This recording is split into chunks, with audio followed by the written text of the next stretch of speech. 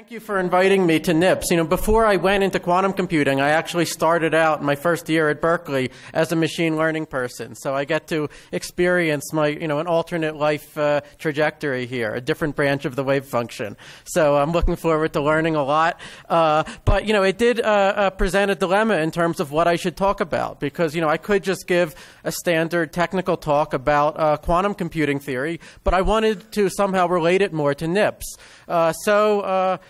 Quantum information and the brain.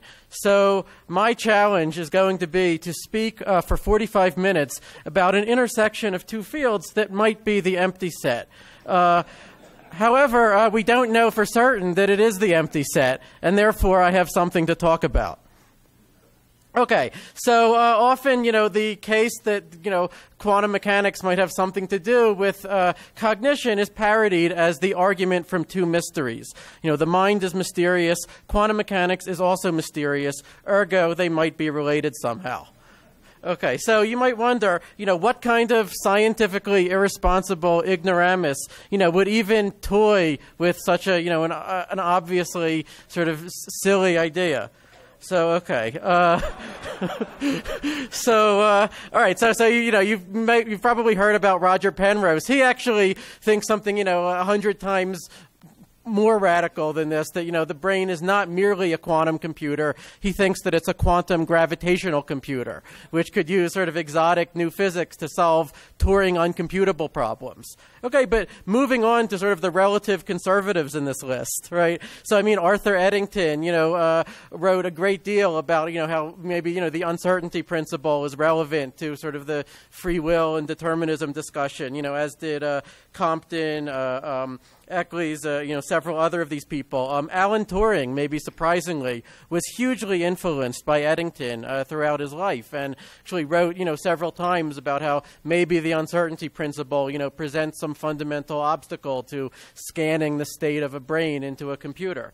Okay, so, even if, this sort of connection is ultimately rejected, it's clear that it's, at least worth considering. On the other hand, as soon as we start thinking about this, we notice an obvious problem of scale.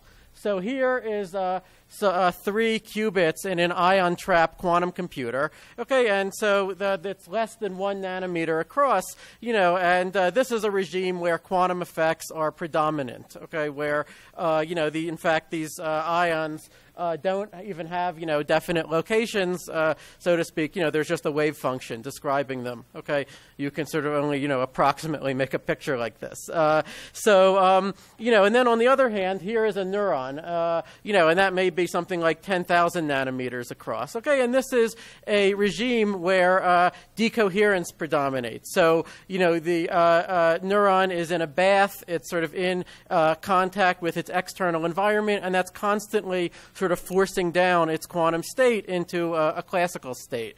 And, this is decoherence is the basic reason why we don't experience Schrodinger cats in the realm of everyday life. Okay, now, there is an intermediate regime. If you look at a synaptic junction, that's, maybe a few nanometers across. And, in fact, there have been arguments that quantum effects are important for the, modeling the opening and closing of the sodium ion channels, like in the Hodgkin-Huxley equation.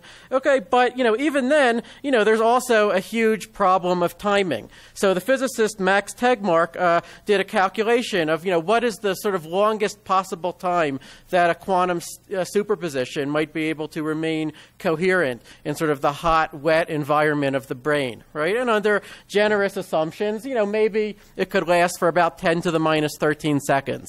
Okay, so you look at, the neuron firing rate, right, and it's just orders of magnitude different. Here we're looking at, maybe 10 to the minus 3 seconds. Okay. Finally, last but not least, there's the problem of cringeworthy claims. So, if you, think that it's even worth sort of discussing, whether there's a connection between, the mysteries of quantum mechanics and of thought, then you immediately find that your allies are people who think that quantum mechanics means that, you can create reality by wishing, and that you can channel some 30,000-year-old cave woman named Ramtha or something. This is from this movie called What the Bleep Do We Know? Which, by the way, quantum mechanics does not mean those things. Okay. So my view is that barring a scientific revolution, debates about quantum mechanics and mind, will just continue popping up like, whack-a-mole. Okay, and it's not even obvious that they shouldn't, because, as I'll discuss, I think that there genuinely is something profound that we don't understand about how quantum mechanics can give rise to the definite world that we subjectively perceive. Many people have claimed to understand it over the last 100 years, but, it's questionable if any of them have. Okay, so my modest goal in this talk, it's a very modest talk, okay, is going to be to explain, various discoveries in the fields of quantum computing and information that might bear on these debates. Now, along the way, I'll also discuss how a quantum computer could help or not help with your, applied machine learning tasks. Okay, I could have focused the whole talk around that, but, I feel that frankly, that application of quantum computing is sort of already oversold as it is, so I didn't want to sort of fan the flames anymore. Okay, but then I'll also discuss how in my own research, concepts from machine learning have actually helped in quantum computing theory. Okay, so the first thing I've got to do is explain quantum mechanics in one slide. I can actually do this because, the physicists somehow convinced everyone that quantum mechanics is complicated and hard.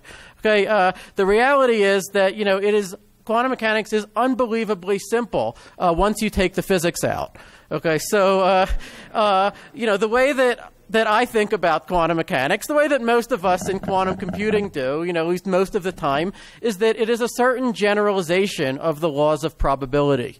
Okay, what do I mean? So, in probability theory, well, what is it? Well, you represent your knowledge at any time, as I don't have to tell you folks, by a vector of non-negative real numbers, which sum to 1 and which are called probabilities.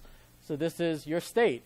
Okay, if the state, if the system you're modeling undergoes evolution, then you update your knowledge of the system by taking that vector of probabilities and multiplying it by a matrix, which has to conserve, the one norm, or the sum of the probabilities. Such a matrix is, of course, called a stochastic matrix.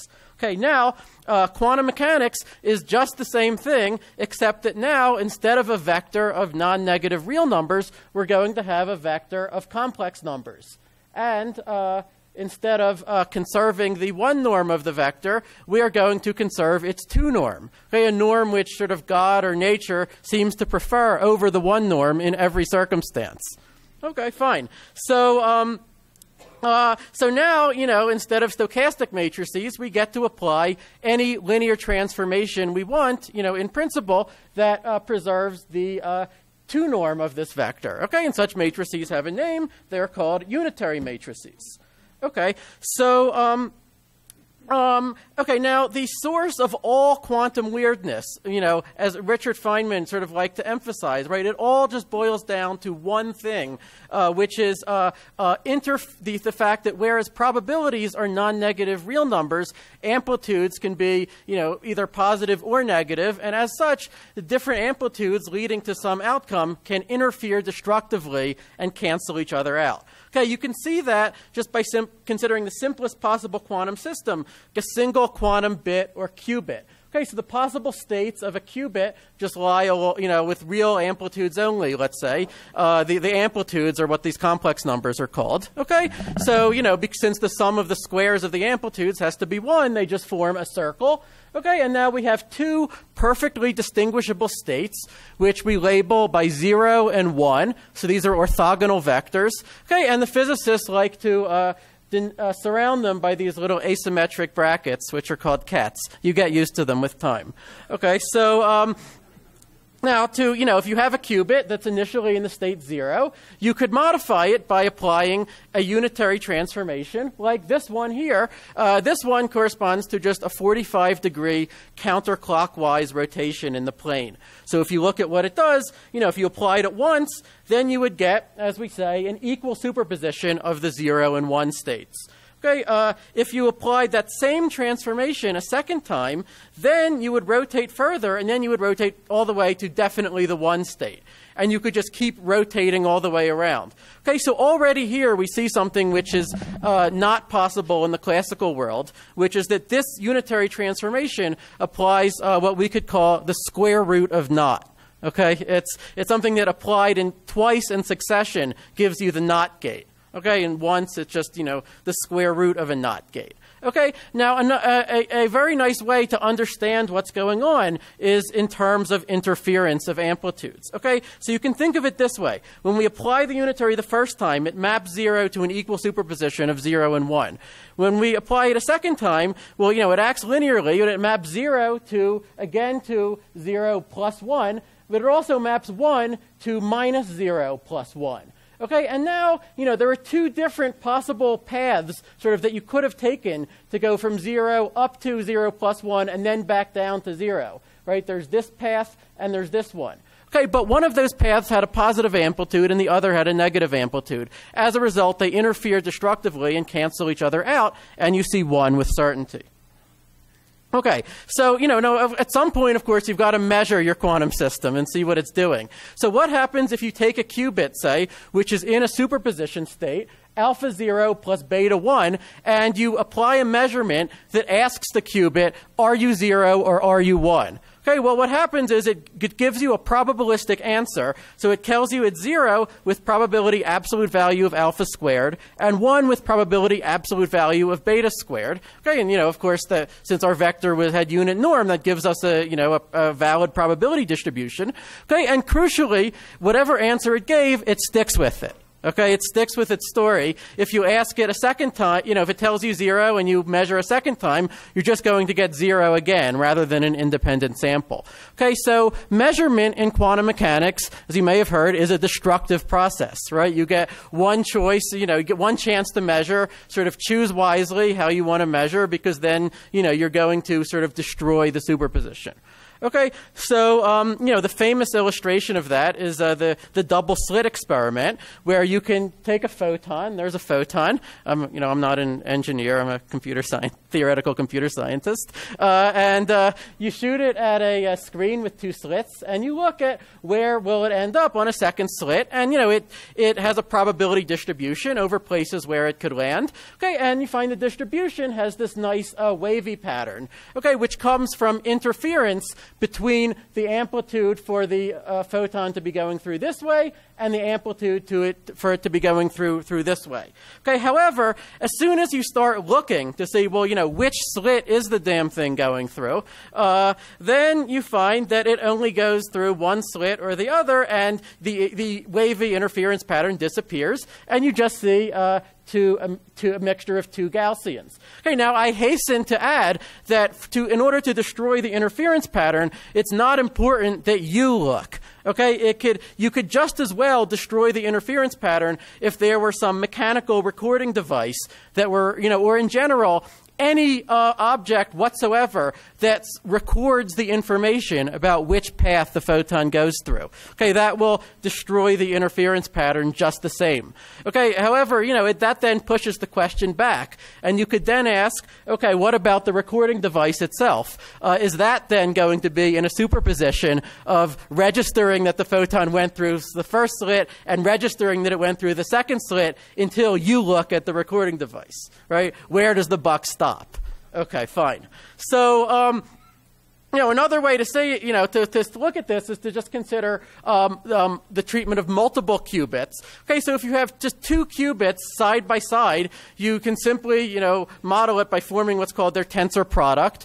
Okay, so the amplitudes multiply. So if you have this state here, you just get alpha times gamma amplitude for 0, 0, and alpha times delta amplitude for 0, 1, and so forth. Okay. However, there are some states of 2 qubits that cannot be decomposed in that way as products of 2 individual qubits. Those are called entangled. Okay. Famous example being the Einstein-Podolsky-Rosen pair, which is the state 0, 0 plus 1, 1 over square root of 2. Okay. So this is, the quantum analog of correlation. Okay. It's called entanglement. Okay, now, the deep mystery of quantum mechanics, so to speak, is, who decides when measurement happens, right? I mean, presumably, you also are made of atoms. Your measuring device is made of atoms. And, and those atoms ought to be obeying exactly the same rules of unitary evolution as any other atoms, including the ones that you're measuring, right? So, how or when does the universe ever decide to stop this process of unitary evolution and say, okay, now we're going to have a definite outcome? Okay, well, what you can do is you can say, suppose that you were measuring a qubit, then what would that look like to an outsider who was modeling you as a quantum system? Okay, and what it would look like is pretty well understood these days. What it would look like is that initially you've got the qubit, and then you've got the rest of the world. Okay, and the rest of the world is, initially unentangled with the qubit. However, then some, measurement takes place which affects a unitary transformation, which has the effect of entangling that qubit with the degrees of freedom in the rest of the world, including, the atoms, of your brain, okay, but also including, the ambient air in the room and, all sorts of other stuff. And so then, quantum mechanics would predict that you should get a superposition like this. Alpha 0 and the rest of the world, including you, having registered the 0 outcome, plus beta 1 and the rest of the world, including you, having registered the 1 outcome. Okay, so this qubit simply gets entangled with you. Okay, so taking this seriously, or, pushing it further, leads to what's called the many worlds interpretation, which says that actually, quantum states never really collapse. You perceive, either a 0 or a 1, but, the laws of unitary evolution straightforwardly predict that whatever outcome you saw, the other outcome, has not disappeared. It's still there in the quantum state. Okay, in some sense. Okay, and so then you get the idea that, you have all these, these different branches, one in which I became a machine learning person or whatever. Okay, so, now my own view is that, you basically just have 3 possible options. You can accept the many worlds view. You don't have to call it that, right? You can, you could have Bohmian hidden variables. You could, use fancier language, but the many worlds are still going to be there in some sense. Or you could say, look, there has to be some kind of radical new physics that says that once a superposition gets up to some scale of complexity or mass or something, then something new comes in and forces it down to a classical outcome. Okay, or you can just say, well, shut up and stop asking the question. Okay, I'd say that number 3 is, remains by far the most popular position among physicists. My own standpoint is that sort of I agree with every interpretation of quantum mechanics insofar as it criticizes the other interpretations. Okay, so, but now, starting in the 1970s, physicist David Deutsch started saying, look, I think that the many worlds are literally there. They're just straightforwardly real. And not only that, there's an experiment that could demonstrate it. Okay, so what was Deutsch's experiment? Well, it's very simple. Step 1 is to build an artificially intelligent quantum computer. Okay? So you've got a computer, and it furthermore can be manipulated in quantum superposition states. All right, fine. After you've done that, step 2 is to put this computer into a superposition of thinking one thought and thinking another one. You put it in a superposition of 2 mental states. And then step 3 is that you perform a quantum mechanical measurement which would detect the interference between these 2 states, thereby proving that they were both there in superposition. And then, modulo your belief that this computer was actually conscious, you would then have proved that yes, a conscious entity can be in a quantum superposition of two different, mental states. Okay, incidentally, the reason why he needed to talk about a computer here is that with a human, it's possible that this experiment could never be done, simply because the coupling, is so enormous between, a human brain and, the air in the room, the ambient radiation, and all sorts of stuff. Right? It's just not practical to isolate a brain from its external environment. Okay, but a computer that you get to engineer and, cool it to close to absolute zero and, isolate it from everything else, maybe in principle this could be done. Okay, so as zany as this sounds, right, this thought experiment of Deutsch was one of the ideas, I think, that led to what today is the field of quantum computation. Okay, so what is the idea of quantum computing? Well, first of all, this is when I did a Google image search for quantum computer. This was like one of the first things that came up. That might be what they look like. Again, I'm a theorist. Okay, so the basic idea is that a general entangled state of n qubits, actually requires something like 2 to the n amplitudes to specify. Okay, because you've got to give another amplitude for every possible configuration of all n of the bits. Okay, that is a staggering fact. It says that just to keep track of the states of, say, 1,000 particles, that nature off to the side somewhere has to, keep like a slip of paper with 2 to the 1,000th complex numbers, and constantly update them. Okay, and this presents an obvious, practical problem known for many decades to people who try to use conventional computers to simulate quantum mechanics. Okay, that you get an exponential slowdown with the number of particles. Okay, but, so then finally, in the 80s, people like Deutsch and like Richard Feynman, finally started saying, well then, why not just turn things around and build computers that themselves could exploit principles of quantum superposition? Okay, well, what would such a computer be good for? Well, at least one thing. It would be good for simulating quantum physics. Now, as tautological as that sounds, I think that if we ever get practical quantum computers, actually simulating quantum physics will probably be the main thing that they're used for. Okay, because it's a huge application area for drug design, for material science, for understanding high-temperature superconductivity, for lots and lots of other things. Okay, and it's something that a quantum computer does in its sleep. Okay, but of course, what really got everyone excited about this field was Peter Shor's discovery in 1994 that a quantum computer could do more than just simulating quantum physics. Okay, and he showed that in particular it could factor integers and calculate discrete logarithms in polynomial time, and thereby, as it happens, break almost all of the public key cryptography which is currently used on the internet.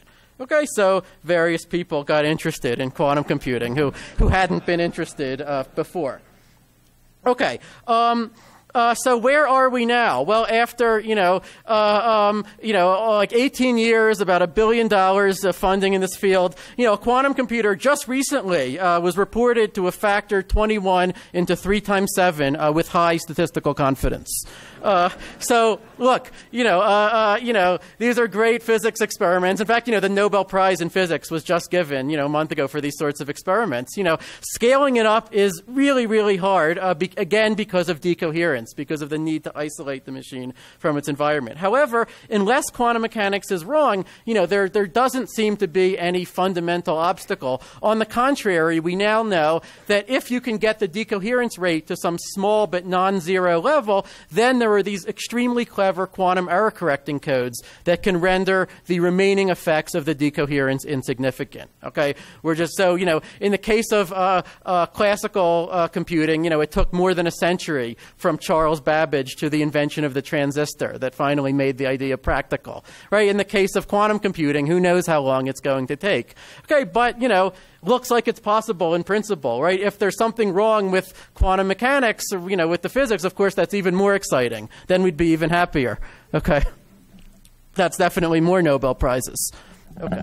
So, okay, but now one thing that I think is not appreciated nearly as much as it should be is that even if we had ideal quantum computers, they would still have significant limitations. So contrary to almost every popular article which has ever been written on this subject, a quantum computer would not let you try all answers in parallel and instantly pick the best one. That's not how it works.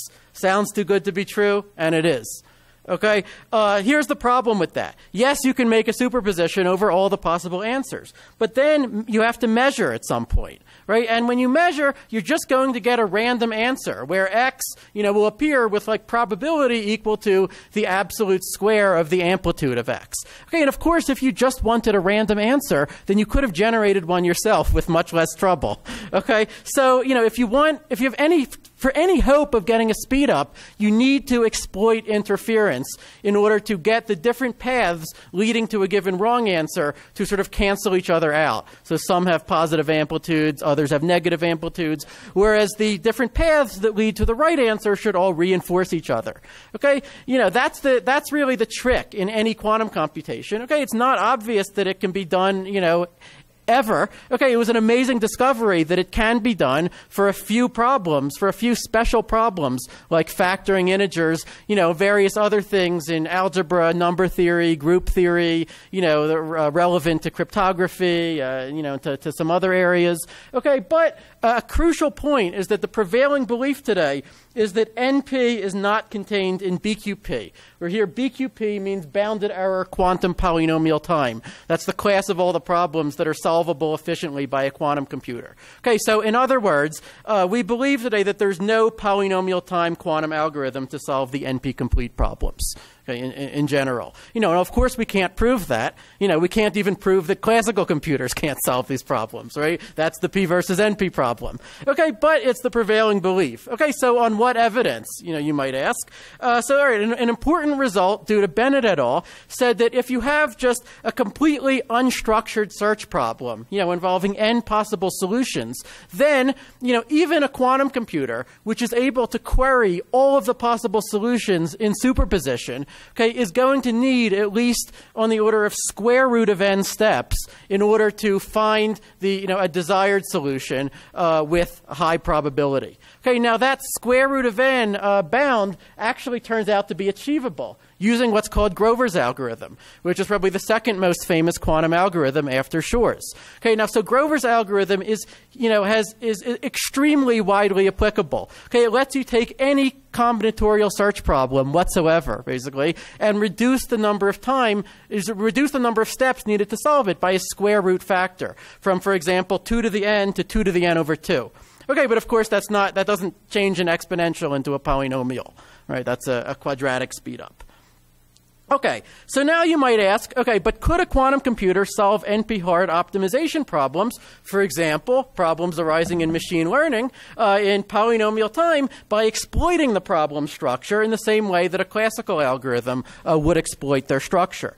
Okay, well, if there's a famous attempt to do so, which is called the quantum adiabatic algorithm, which was proposed by my colleagues in MIT physics, including Ed Farhi, over a decade ago. And you can think of this algorithm as basically the quantum analog of simulated annealing. Okay, so it's a heuristic algorithm, and it basically does sort of simulated annealing, but sort of enhanced by quantum tunneling effects.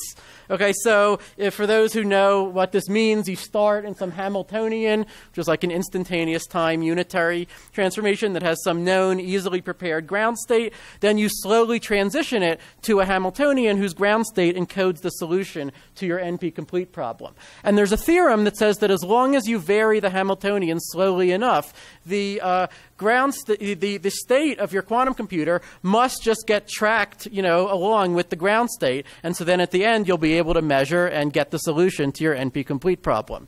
Okay, the million-dollar question here is how slowly is slowly enough? All right, and here the problem is that the time you need to run this algorithm for is determined by what's called the inverse eigenvalue gap of the Hamiltonian. Okay, and what you find when you try running this on hard like 3-sat instances, for example, and people have tried it both numerically and sort of analytically for the last decade. Okay, you find that often this eigenvalue gap, just at one little point, it becomes exponentially small. So it looks like the two eigenvalues are crossing each other. They're not quite. Okay, but because of that one little place where these eigenvalues almost kiss, that's why you have to run the algorithm for exponential time. Okay, so Farhi told me the story that he once asked an expert in condensed matter physics, look, based on your experience, over decades with all sorts of similar physical systems, do you think that this eigenvalue gap is going to decrease polynomially or exponentially as the size of the system increases? And this expert said, well, I think it will decrease exponentially. And Farhi said, well, why? What makes you say that? And the expert said, well, because otherwise your algorithm would work. Okay, so, if you believe strongly enough that NP-complete problems are hard, you can reason backwards from that. But all right. So what we know today is that on some fitness landscapes, the adiabatic algorithm can reach a global minimum exponentially faster than classical simulated annealing. But on other types of fitness landscapes, it does about the same or even worse. To know what sort of behavior predominates in practice, well, it would help a lot to have a quantum computer to test it out with. Now some of you might be saying, but isn't there this company that's already claims to have already built quantum computers that can run the quantum adiabatic algorithm? Well, indeed there is. It's called D-Wave Systems, and they have these devices, right? And, here's the situation. We know that their devices sort of can solve optimization problems on up to about 100 bits, and in fact solve them reasonably well, fairly quickly. We also know that at least at the 1 qubit level, there is some kind of quantum coherence in D-Wave's devices. What we don't know at this point is whether the quantum coherence is playing any kind of causal role in speeding up the computation. In other words, it remains consistent with what we know today that what D-Wave has done is basically to build like a very fast, special purpose classical computer for simulated annealing. Okay, now there's a group at USC which is currently running tests with this machine, and hopefully we'll know a lot more in the near future about its characterization. Okay, but for now, I'd say it remains, so to speak, a black box. Okay. Sorry. So, all right. As an aside. You may wonder, is it actually true that, as all the popular articles say, that n qubits can encode 2 to the n power classical bits? Well, that's the number of bits that you would need to describe the state of n qubits. But, the number of bits that you can actually read out by measuring the qubits may be much, much smaller than that. Okay, and in fact, I was able to use some machine learning type of ideas to show that in certain, operational senses, a quantum state of n qubits behaves effectively like it has only a polynomial number of bits rather than an exponential number. Okay, so here's one theorem that I proved. So it says, given any n-qubit state psi, suppose that you only care about psi's behavior on 2 outcome measurements in some finite set S. Okay, then there exists a subset of those measurements, call it T, of a very small size, only n log n measurements, such that basically if you did a training process where you sort of started with the maximally ignorant guess about what psi was, and then you post-selected on your state giving you the right answers on all the measurements in the set T, on all n log n of them, then you would end up with a state that approximately simulates the behavior of psi, your desired state, on all the measurements in the entire set S. Okay, so what does, and the idea of the proof is to use a Darwinian sort of training process similar to boosting. So you repeatedly find a measurement where your current guess is still badly wrong, even conditioned on being right on all the previous guesses. Okay, and then, if you condition on being right on that new example, then sort of you must learn something, right? And if there's no, example where you're badly wrong, then you're done. Right, and then, and then you prove a bound by using the linearity of quantum mechanics on the number of training steps you would have to go through before you must have a state that that works for everything. Okay, well, what this means is that we can describe the behavior of an n-qubit state psi, on well enough to sort of reproduce, the probability that you're going to get a yes, under 2 to the n different measurements. And we can do that, using just a summary with only n squared log n classical bits. It's a polynomial number of classical bits. Okay, so when we ask this sort of question, quantum states sort of, seem to shrink down to size in some way. Now later I proved another theorem, which, is even more directly sort of a machine learning flavor. It says, given an n-qubit state psi, suppose you only care about its behavior on two outcome measurements that are drawn from some probability distribution D. Okay, then what you could do is draw some sample measurements, M1 up to MK, independently from D, and the number of such measurements only has to be linear, not exponential, with the number of qubits. Okay, so O of n sample measurements. Then find any hypothesis state, phi, that approximately agrees with psi, your target state, on all of those sample measurements. Okay, and then one can prove that with high probability over the choice of sample measurements, that phi must also approximately simulate the behavior of psi on most measurements drawn from the entire distribution. Okay, and the proof idea is to use the notion of fat shattering dimension from learning theory. You consider like the class of all quantum states as a hypothesis class. You use quantum information ideas, again based on quantum mechanical linearity, to upper bound the fat shattering dimension of quantum states. And this could have some actual applications in quantum state tomography, because this gives you, in other words, characterizing an unknown quantum state given a lot of independent copies of it. Okay, because this says if you only care about predicting the outcomes of most measurements, then you can reduce the amount of sample data that you need from exponential to linear. Okay, this was just a theorem, but a few years ago I worked with a student, Eyal Dechter, who's here, and he actually implemented this quantum state learning process in MATLAB, and we tried it out on various simulated examples. And the result of these numerical experiments is that my theorem appears to be true. So indeed the sample complexity only grows linearly with the number of qubits, and in fact, and the constants are perfectly reasonable as well. Okay, the one last thing I'm going to mention is the no cloning theorem. This is the principle that says that there is no physical procedure to copy an unknown quantum state. Okay, and the reason for that is simply that if you write out algebraically what cloning of a quantum state would mean, you find that it acts quadratically in the amplitudes. Okay, but that's not allowed. Unitary transformations have to be linear. Okay, and so, this makes quantum information hugely different from classical information. You've heard that information wants to be free, right? But quantum information wants to be private in some sense, okay? It's closely related to the uncertainty principle, which says, you can't simultaneously measure both the position and the momentum of a particle to unlimited precision. The two imply each other, actually. Now there have been some amazing applications of the no cloning theorem to quantum information. One is quantum key distribution. So Alice and Bob can do cryptography by sending photons, sending qubits down a fiber optic cable. And if an eavesdropper, say Eve, tries to measure the qubits, then Alice and Bob will actually be able to detect that their qubits have been tampered with and therefore abort the protocol. This is already practical. Okay, you can buy devices now that will implement quantum key distribution. I don't know how much market there is, but a more speculative thing is quantum money, where you would have some qubits attached to each dollar bill, let's say, such that the bank that printed the bills could authenticate a state as genuine by measuring the qubits. Okay, but someone who didn't know how the qubits were prepared would be physically unable to copy a bill. Okay, because, again, because of the no cloning theorem.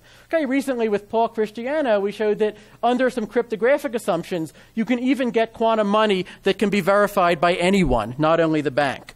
Okay, and then another thing that Christiano and I are now working on is quantum copy-protected software, quantum DRM. So you would get some state psi, some state psi sub f that, but, it's not, don't worry, it's not going to be practical for a long time. It's a state psi sub f lets you evaluate some function f on inputs x of your choice, but that you would not be able to efficiently use to learn the function f, or indeed to prepare any more states with which f could be evaluated. And we actually think that this can be done in general now. Okay, so, all right, but now let me ask in my remaining few minutes, is quantum mechanics relevant to biology? Okay, well, at a small enough scale, we now know the answer is certainly yes, right? That shouldn't be such a surprise because, at a small enough scale, everything is quantum mechanical. Okay, but there have been some really, cool recent papers saying that, for example, green plant photosynthesis, right? The reason why it's able to be as efficient as it is at harvesting photons, fundamentally has to do with a coherent quantum optical effect. Okay, and people are now working on reverse engineering that so that, maybe they could eventually design solar cells that would have similar efficiencies. Okay, European robins and various other birds have this amazing, ability to navigate by internal compasses. Okay, and it's, over the last decade, it's been discovered that, the way their internal compasses work is by measuring the magnetic field gradient between two entangled electrons. Okay, so, this robin uses quantum information. So, why not us, right? Okay, well, now let's ask, could quantum mechanics be relevant to the brain? So, there are three proposals that I've seen for how it could conceivably be relevant. It's important to keep them separate. Okay, the first proposal would be that the brain is literally a quantum computer, that it can run the quantum adiabatic algorithm or Shor's algorithm or whatever. Okay, the second would be, this old idea that the collapse of the wave function somehow has to do with consciousness. And the third proposal would be that there are quantum mechanical limits on the physical predictability of the brain.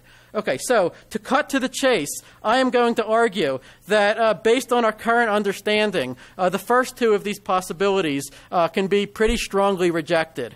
The third, I have no idea. And in fact, I think it's it opens up wonderful possible avenues for research.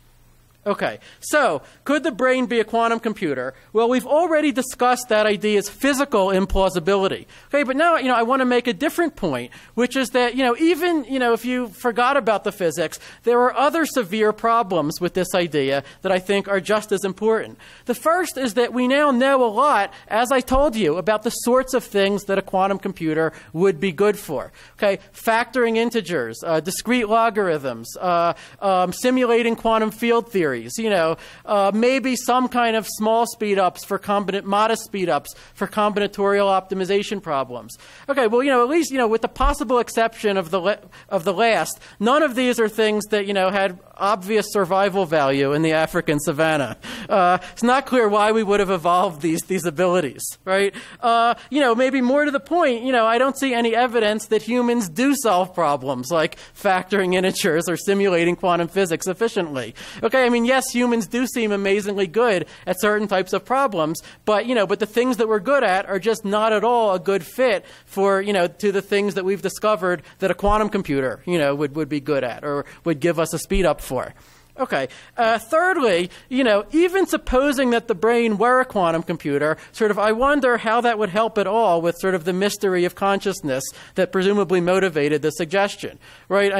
If we talk about this millennia-old mind-body problem, right? It's not clear to me how you are going to bridge the gap between mind and body with a hardware upgrade, okay, which is really what we're talking about here, right? And, this is a very common objection that's been made, for example, to Roger Penrose's ideas, right? Even supposing it's right, it still doesn't seem to explain consciousness. Okay, so could consciousness be needed for the collapse of the wave function? Well, if you wanted to believe that, then here is what you would have to believe. Okay, you'd have to believe that, the Big Bang, the universe has some quantum state. Okay, then for 13.7 billion years, it evolves via unitary evolution, no measurement anywhere in sight. And then, the Earth cools, and then finally, a human evolves, or maybe it's a monkey or something, right? And they look around, and then that just suddenly and violently collapses the universe's quantum state. Okay, well, this is, I think, an absurdity. So, my conclusion is that if collapse is a physical phenomenon at all, if you want to believe it is, then you have to also believe that it's something that can happen all over the place, in the interiors of stars or whatever, triggered by some physical conditions that we don't know yet. Okay, even with no conscious observers for light years around. Otherwise, I think we get nonsense.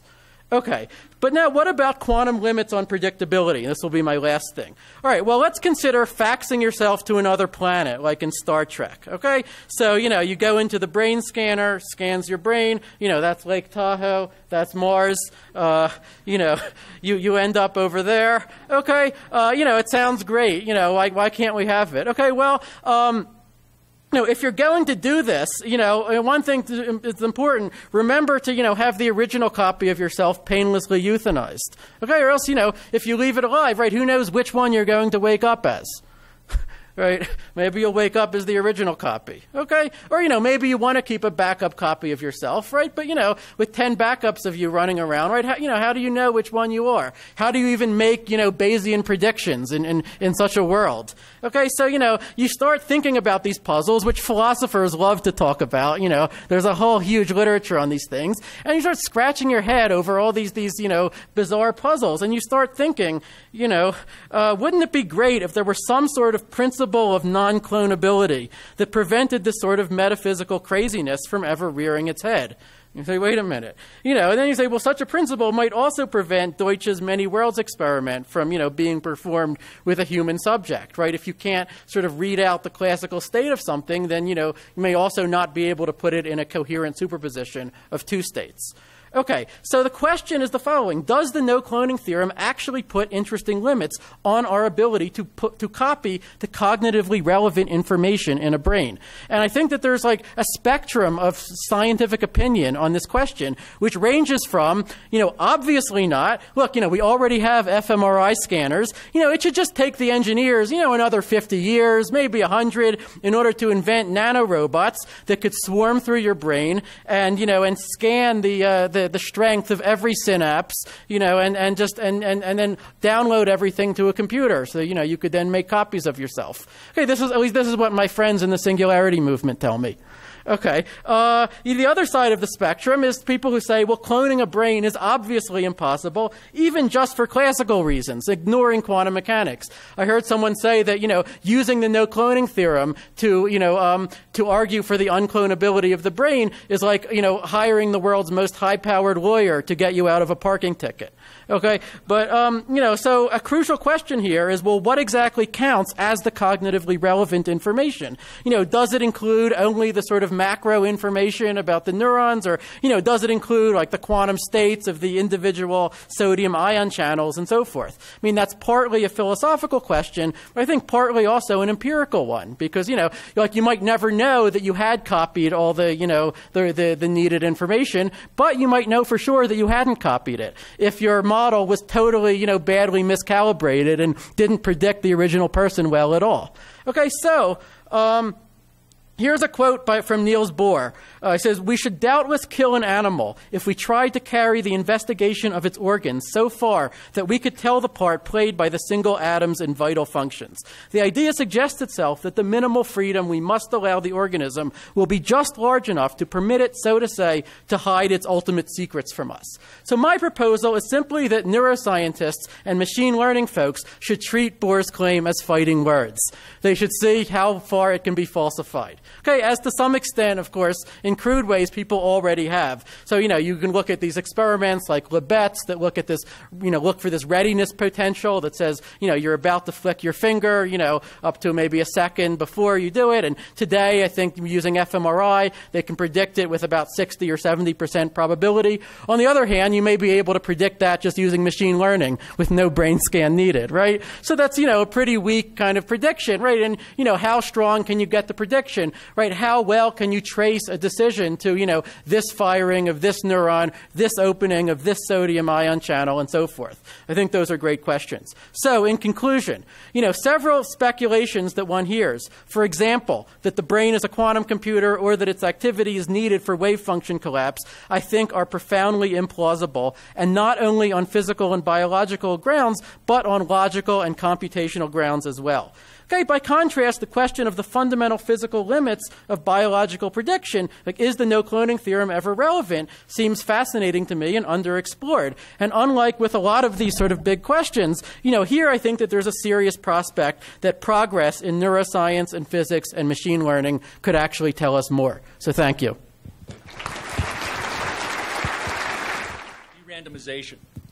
Yep. And a standard argument against de-randomization is that random numbers are physically easily available, that we can amplify quantum noise and make physically random number generators.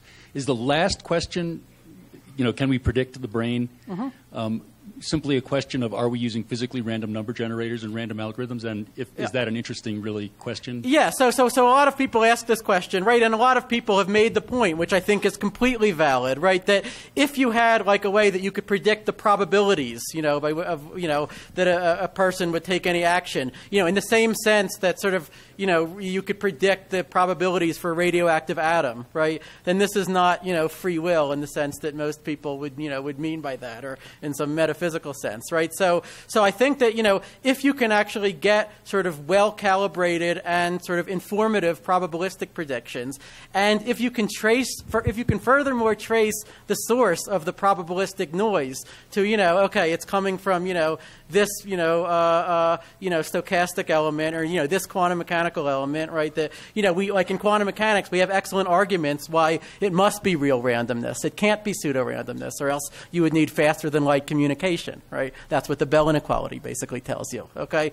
So, so there we know that, okay, there's a reason why we're never going to get further than making these probabilistic predictions. Okay, at that point, I would say that you have understood everything about this system that it's possible to understand, right? I would be completely happy to agree about that. So my question is simply, can you get to that point? Even getting well-calibrated probabilistic predictions, right? Or are you always going to stay in a situation of Knightian uncertainty, I guess, as the economists call it, or even your probabilities are not well-calibrated? Any other questions? My concern is about trying to build an artificial machine which is conscious and intelligent. If you're going to make this machine work using pseudo-random numbers, these numbers are not really random. Yeah. So do you think you'd need some kind of quantum random number generator for the machine? And in that way, I mean plugging the random number generator to the real world. For example, taking the seed numbers from, say, I don't know, like the static on your TV screen, for example, or some antenna or whatever. Yeah. So, okay, so I have no idea, first of all, right? But I think that there was a Futurama episode based on this where, Bender only acquires free will by plugging a quantum random number generator into his forehead, right? But, so, I think, the issue is that we... if you had, something that sort of was deterministic except for a random number generator that it's sometimes called, for example, then regardless of whether that was a truly random or pseudo-random, right, then, you could, an external agent could sort of form a perfectly accurate sort of model of, everything that agent is going to do, right? And so you would be in the situation where you would have,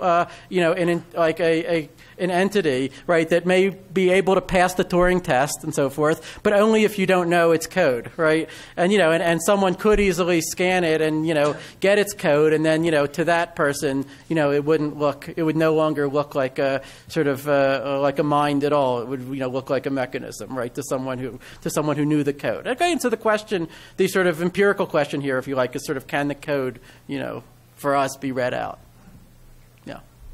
So here's a possible challenge for machine learning coming from quantum mechanics. Tell me if it makes any sense. Sure. Say decoherence is just a property of a sufficiently large number of correlated variables. Yep. Right? If you get enough of them, then it decoheres. The problem is that we don't actually have the math or the capability right now to understand or predict or prove that happens. But that's maybe where something like machine learning and probabilistic reasoning might help. Huh. Okay, well, I think I mentioned in the talk there are lots of possible applications for machine learning ideas to, all sorts of issues in quantum information. Right, so I think that, at the rough mathematical level, decoherence is fairly well understood, right? There's been a whole theory of it that's been developed over the last 40 years.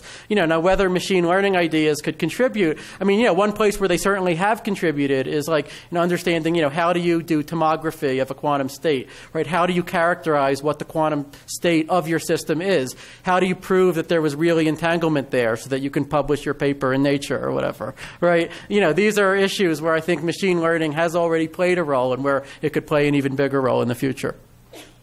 Okay, let's thank the speaker again.